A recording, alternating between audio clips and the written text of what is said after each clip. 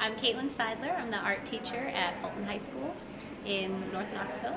And today we have a group of a mixture of Visual Art 1 and Advanced Art students from Fulton here at the print shop at UT to do some screen printing. They prepared images in class before we came. They made collages with just some basic, simple shapes. They used a Japanese design principle called notan to sort of reflect their images and make them uniform with each other. And here at UT, they burned the images to some screens before we came. And right now, students are printing their images and on sheets of paper and then switching them, overlapping them with different colors of ink. And for many of them, it's their first time doing any type of printmaking.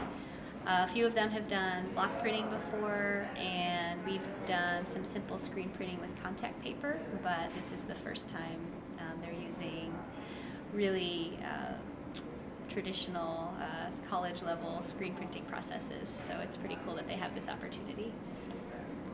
This project is actually going to continue in a couple weeks when the same UT students are going to come to Fulton with the prints that the students are making today, and we're going to fold and cut the paper, make it sculptural, and install it in the school somewhere.